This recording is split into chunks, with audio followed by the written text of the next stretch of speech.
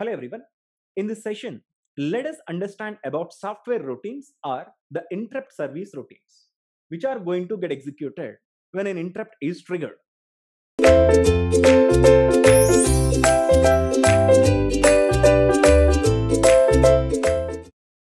Let us say a keyboard interrupts the CPU. When the keyboard interrupts the CPU should be able to execute the keyboard's interrupt service routine. Every device that is connected to the CPU, every IO device rather that is connected to the CPU has its own service routine loaded in the main memory. The moment when a device interrupts the CPU should be able to execute that respective routine. Here you can clearly see. Let us say this space. Let us look at this space. This space is dedicated to the service routine of the disk. Let us understand this is the total main memory. This is the total main memory. You can clearly see there is a disk service routine from this location to this location. There is a printer service location, rather the printer service routine, which is available from this location to this location, and the reader service routine from this location to this location, and the keyboard service routine is available from this location to this location. This is the part of the main memory. All of the devices that are connected to the CPU have loaded their respective service routines in their respective portions of the main memory.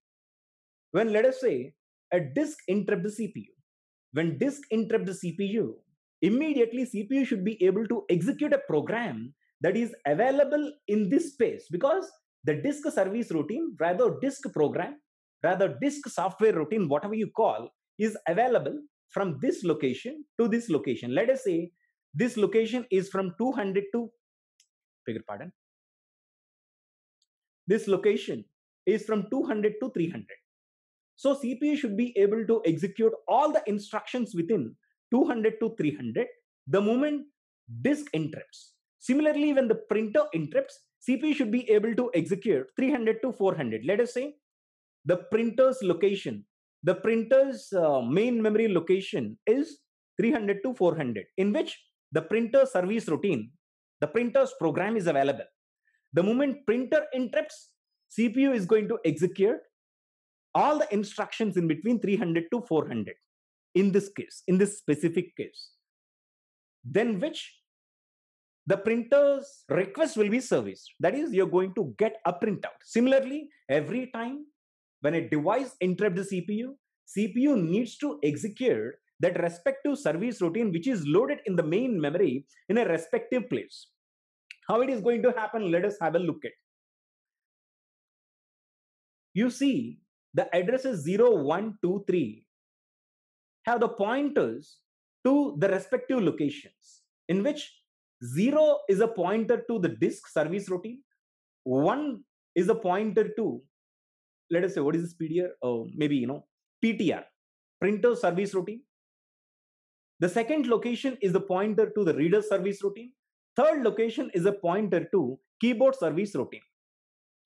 When the CPU gets interrupted, generally CPU examines right from the 0th location.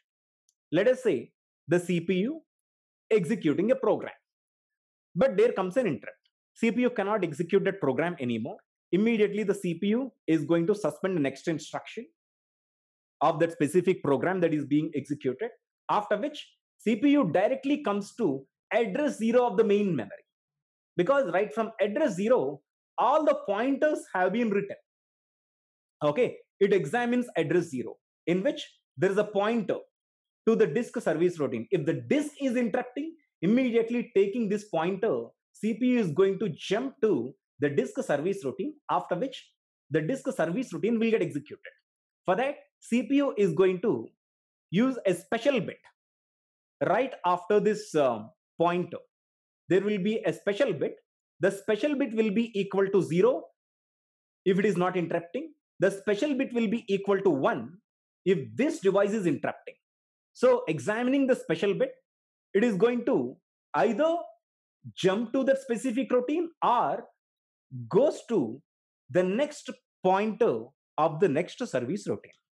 This is how CPU is going to examine each and every pointer, looking at which the CPU will be able to know which is the current device that is interrupting. Taking that specific pointer, CPU is going to jump to the appropriate service routine. This service routine can be called as anything. It could be a software routine or an interrupt service routine or the program that is going to service the interrupt, whatever you call.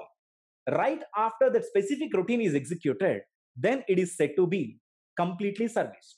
The device is said to be completely serviced. These are the software routines. Okay, now here CPU is executing some program. The program is, 750th instruction of the program is being executed. Now the CPU has been interrupted.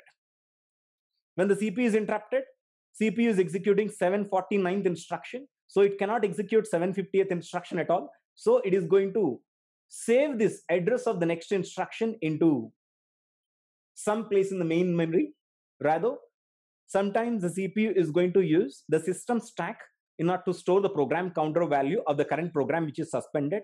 Right after the suspension of the current program, it is going to go to the first address of the main memory, because right from 0th location onwards, there have been specific pointers written which is going to take the CPU to the respective service routine. This is the way the CPU is going to execute the software routines or the interrupt service routines the moment an interrupt is requested, an interrupt is triggered. Thank you.